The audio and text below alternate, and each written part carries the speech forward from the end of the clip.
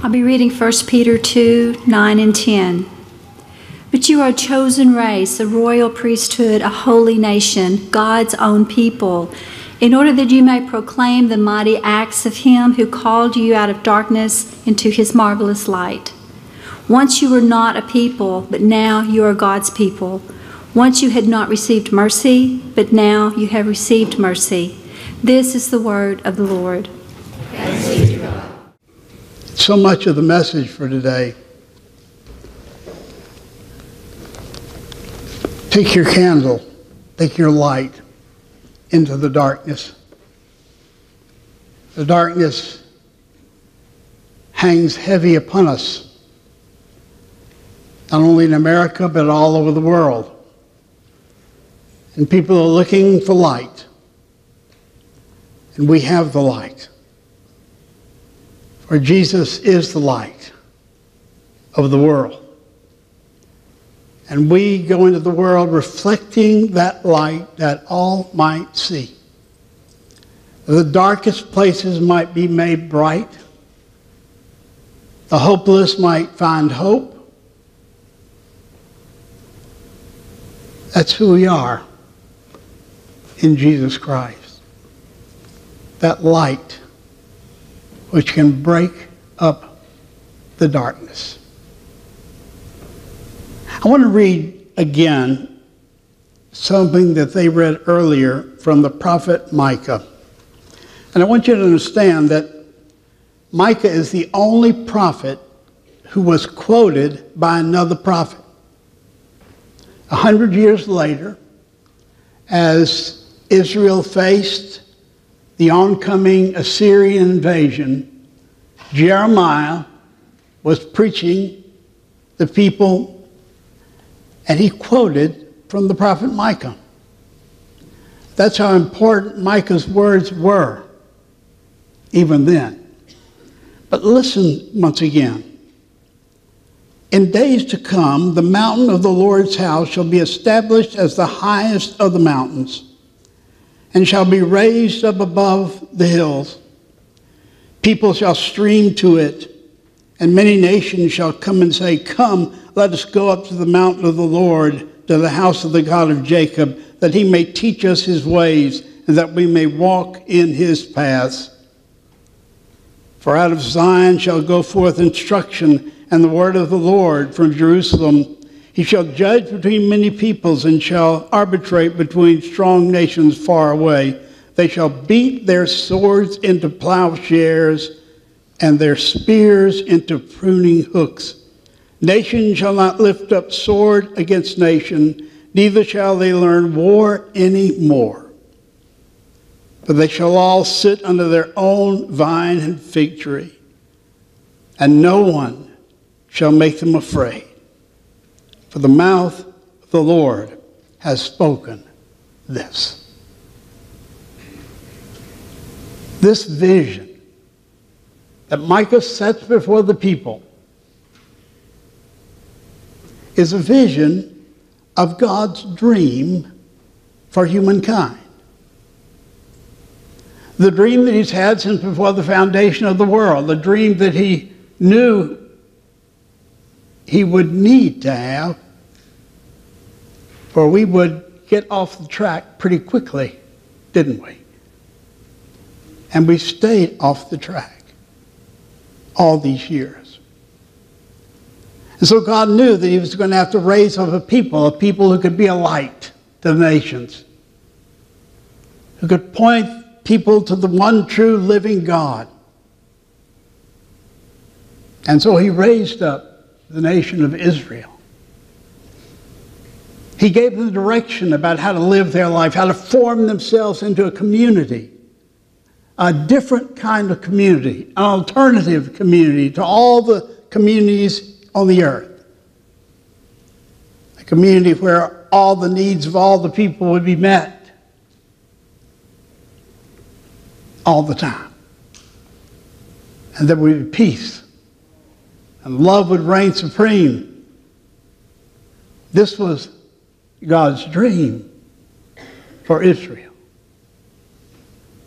But we know what happened in Israel.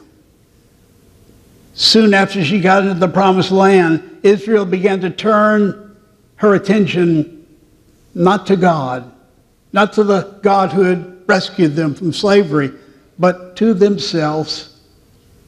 Not to God's will and God's way, but to their will and their way. There is a way which seems right unto mortals, but the end thereof is death and destruction. And so it was. In 722, the Syrians came and overran Israel.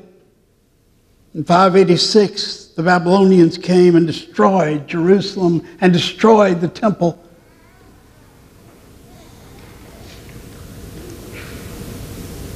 So God knew there would be need for another people. And he sent Jesus into the world to give himself for the world, to lay before the world the kind of life that we need to lead, to be the people God has called us to be, and dreams that we might be, and then to die as the final affirmation that God's way is the way of sacrificial love. That alone can bring peace.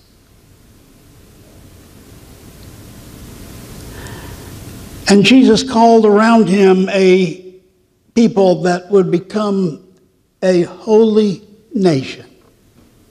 It's where we are in looking at the three titles that Peter gives us as Christians in 1 Peter 2, verse 9. A chosen race. Next week we'll talk about a royal priesthood, but today we're talking about a holy nation because this is the week we focus on nations. This is a title that had been given to Israel. In Exodus 19, before the law was given, God said, if you will obey my voice and keep my covenant, you will be to me a holy nation. Now Peter says, you in Jesus Christ have become God's holy nation.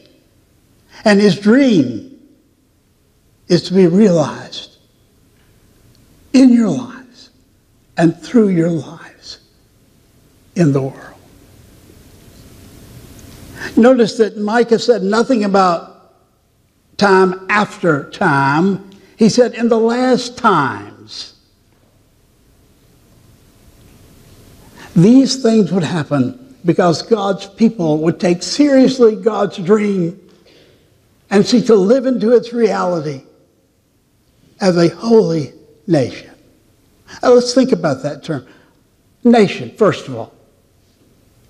This is not a nation that's determined by lines drawn on a map. Not a nation that's determined by people who agree on a particular political ideology. Not a nation determined by people who live by a particular economic ideology. Not a nation determined by the color of a person's skin, of the place of a person's birth, of the flag that flies overhead. No, this is a new kind of nation altogether that God is raising up from every nation, tribe, and tongue in the world. People will come from the east, the west, the north, and the south, all to gather in this nation.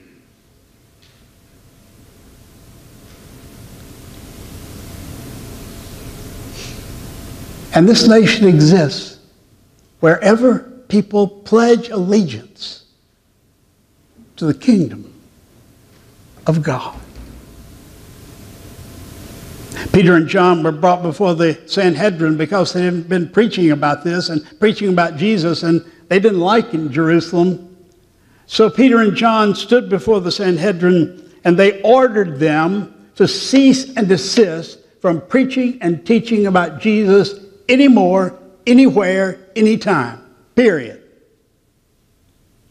It was the law. The Sanhedrin had civil authority in Judea and Jerusalem. It was the law. And Peter said in response,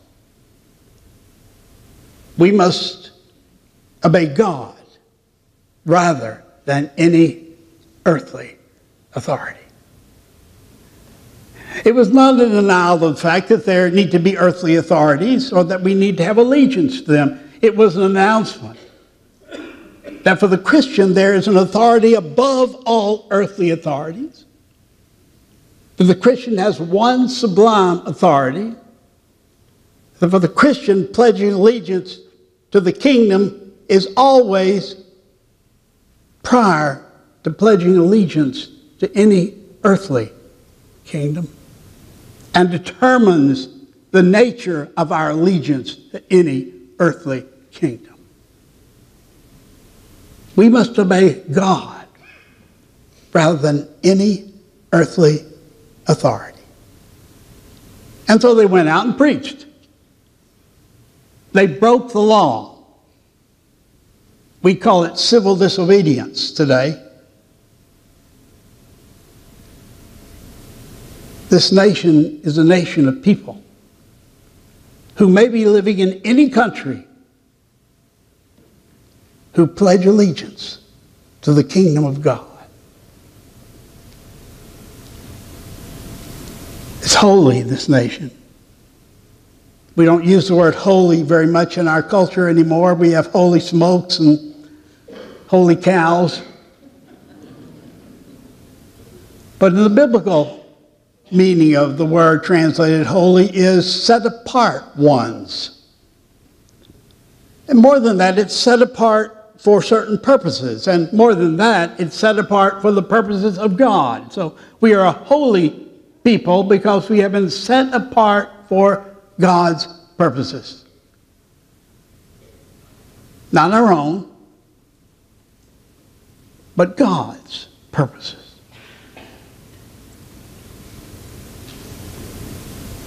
Now, the problem is that God's purposes sometimes conflict with our purposes, or with the purposes of our government. It's been true all through history. Christians have had to be true to the king of the kingdom, no matter who was the ruler of the nation. And that brings conflict, doesn't it? It's like you're trying to swim against the stream. And sometimes the stream is very strong, it's coming at you. But still we're called to swim against that stream if that's what it takes to be obedient to King Jesus. I like to go to baseball games in Kansas City, where I lived with my family when my kids were growing up. I like to go to baseball games. Kansas City has one of the best baseball stadiums in the world. It's just wonderful. You can see from every seat. I decided one day that I was going to take the boys to see a Royals game. And that on this day, I was going to buy them a Royals hat. Make it a really big day for them. So we got to the game and went by one of the little concession areas, and they picked out the hat they wanted. And I paid for it, and up we went to our seats. We were way up there in the nosebleed seats, where you can hardly see the ball. You just see people running around and try to follow the game that way, but you can hardly see the ball. Well, we had a great time, but the boys were more interested in the hats than the game. They were kind of parading around, showing off their hats to all the people sitting around us. Well, it was just about time for the game to end. The Royals were ahead safely, and I thought, let's go ahead and leave so we can beat the crowd. Now, Royal Stadium has these huge circular ramps. They go up to the nosebleed seats.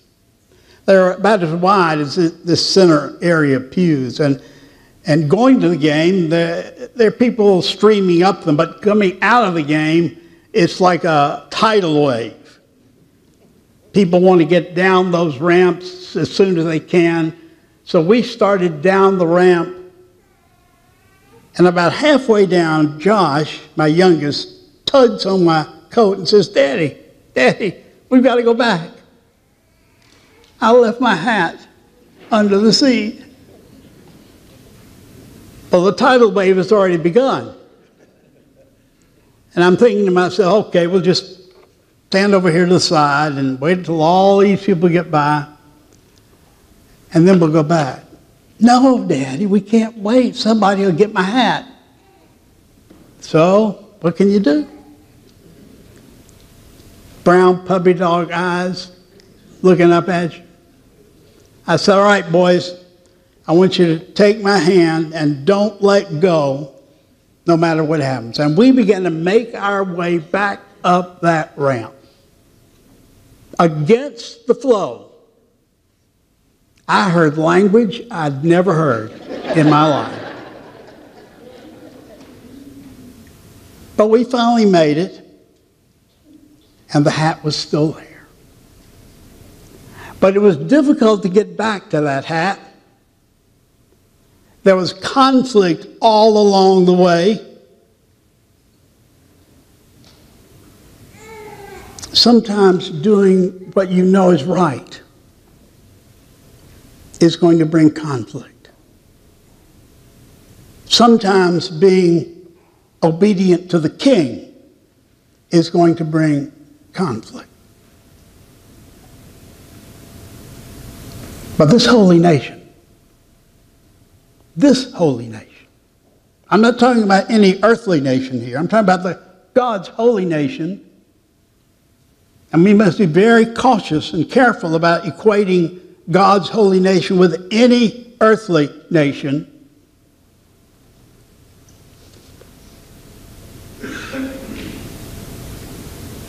God's holy nation is obedient regardless of the consequence. Martin Niemöller understood this. Have you heard of that name? Martin Niemöller was a pastor in Germany during the 20s and 30s and 40s when Hitler and National Socialism were taking the land by storm. At first he thought this might be good. After all, Hitler is bringing back jobs and we have almost full employment. The machinery of labor and industry is working beautifully. It seemed good. But gradually, Niemöller began to learn of other things that were happening.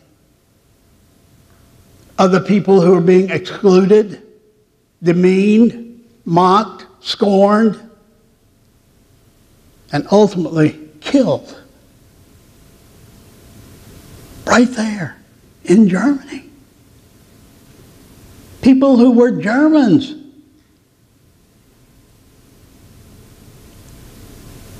The German government required that all clergy pledge allegiance to Hitler as Führer. Führer means leader, but it almost means Lord.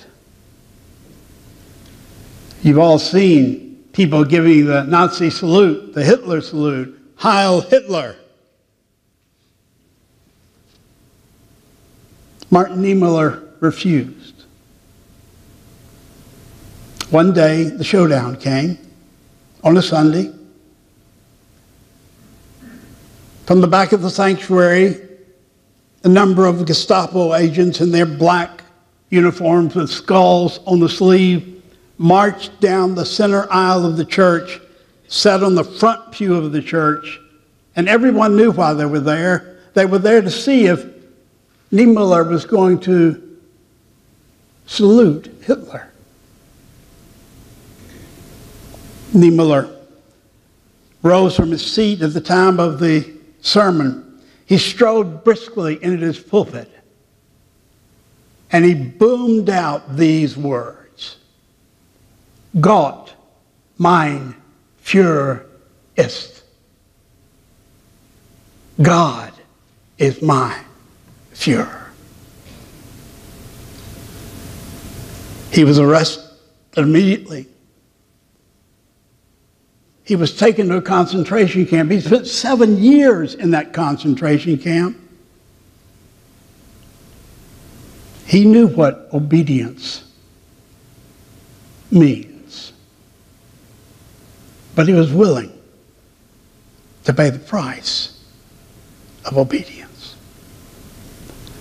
God wants there to be a holy nation of people scattered all around the world. People who will live for him, his justice, his mercy, his righteousness in such a way that this vision that Micah has might begin to come to reality.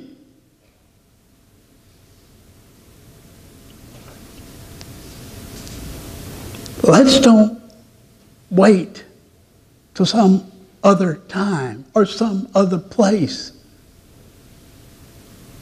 Let's be God's holy nation in this place at this time. Why be a holy nation? Well, Peter tells us. He puts it this way: in order that you may proclaim the mighty acts of him who called you from darkness into his marvelous light. That's it. That we might proclaim in word and deed the marvelous deeds of that God who has called us out of darkness into light. That we might take our candles into the darkness and light the world for others to see. There is another way. There is a God who dreams that we will embrace the other way. Robert Louis Stevenson, the great Scottish author, tells a story about when he was a boy. He said he used to love to watch the lamplighter in his village light the big lamps on the streets, and he would go to the second floor of their house and watch him as he moved from pole to pole to pole to pole. And one night he got so excited, he ran down to the kitchen, tugged on his mother's apron strings and said, "Mommy, Mommy, come with me and see a man who is punching holes in the darkness." I like that. That's our call as God's holy nation, to punch holes in the darkness so the light can shine and everyone, everywhere can sing.